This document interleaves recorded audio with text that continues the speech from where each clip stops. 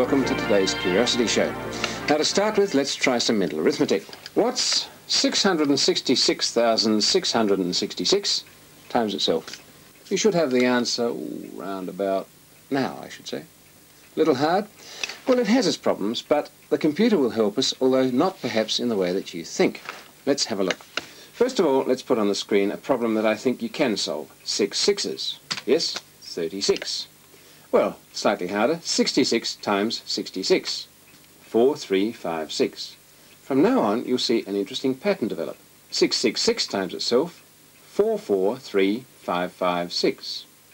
And 6666 times itself, 44435556. In other words, in the answer, you always get 4, 3, 5, and 6, but it's the 4s and the 5s that vary.